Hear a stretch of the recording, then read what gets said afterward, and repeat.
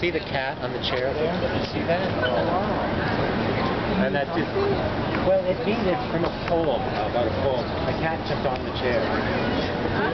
But it was written by someone, I think, who lived in Kensington Market. But it also shows you really the essence of the market. It's very eclectic, very different, very out there, and that's why I love. There's a few of those around the market, as you will see, and there's wonderful restaurants in there also, and food places.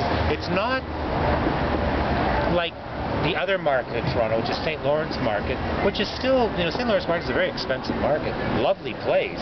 This is still what this is to me, and I should not to put down St. Lawrence Market. This is much more of a people's market.